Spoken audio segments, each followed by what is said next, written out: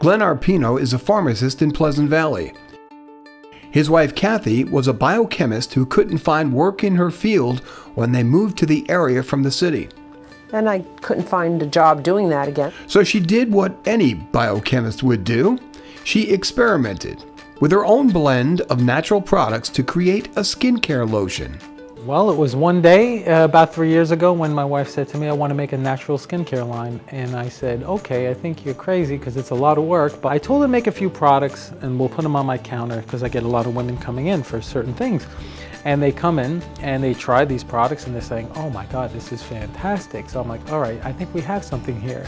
The first product was called Better Butter. And Glenn had a lot of patients. Most of his patients are menopausal women, so skin dryness is a condition they suffer from. So we wanted to make something natural without a lot of chemicals because a lot of people are very sensitive. So that was our first product and people started buying it and enjoying it, so we made more. When we started working really hard and working 15 hours a day and couldn't, keep up with it. So that's when we decided to pursue it, and it's been quite successful. So this is really kind of your office. This is our office, this is our laboratory where we do our production for all of our creams and lotions and soaps. This is a lotion we're making, one of our Hudson Valley skincare lotions. This is a homogenizer. So this is a special machine that kind of mixes everything up. And we kind of let it just sit here for a couple of hours. And you'll see in about an hour or two, this will be a beautiful lotion. The product line has grown over the years. Now I think we have somewhere about 100 products. With lotions, fragrances, and soaps, using all natural ingredients and the background of Kathy's degree in biochemistry. Well, it's all part of it because, in order to do this, you have to understand what you're using. You just can't throw things together in your bathtub. You have to understand a lot of things about the raw materials you're using. And this is what I did, this is what I learned how to do, so I'm just continuing really to do what I was trained to do. And maybe Kathy should have a degree in developing creative names with the likes of Temptuous Thai, Goat 2, and Bodacious Body Lotion.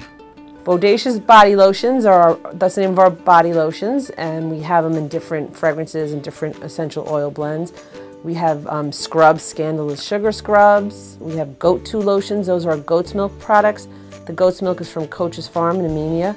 So we try to work with local companies and use their raw materials in our product. It's like honey from a bee farm. We use maple syrup from a very well-known syrup maker. So we do use products that we can incorporate into our products. But the tenet of the company and the pride of Kathy and Glenn is to use all natural ingredients. There's a lot of people really want natural products these days, so we don't know where it's going to go. We just think it's going to keep growing. Her driving motivation for working the long hours and facing all the challenges of an entrepreneur is her desire to help people. And making people look good is also part of helping them because when you look better, you feel better. It affects your whole personality, everything about you. So it is very important to me. And the positive reinforcement she's been getting. People comment about our fragrances, how much they love the way things smell and feel. But most of the time people really comment on how they're really happy that things have a very low chemical load. They're very natural, and most of our customers, that's very important to them. They're the same customers who buy organic vegetables or meats, so that's our customer base. And that's what we enjoy, the fact that they understand and appreciate these products. So what's the biggest challenge of entrepreneurship for this former biochemist and nurse? The biggest challenge of being in business is that you have to generate income and sales. That's the hard part about it, is you have to pay for this whole thing. And it never stops. Having a business is a 24-hour. You have to have a lot of resilience to have a business. It's 24 hours a day. You'll find her Hudson Valley skincare products in shops that you probably already shop at. All of the Adams Fairacre Farms carry our products, Mohonk Mountain House.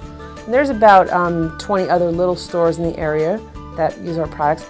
So what's next for this husband and wife team? We're trying to get into basically down to New York City in that area to sell products. And the reality of that will be Temptuous and Bodacious.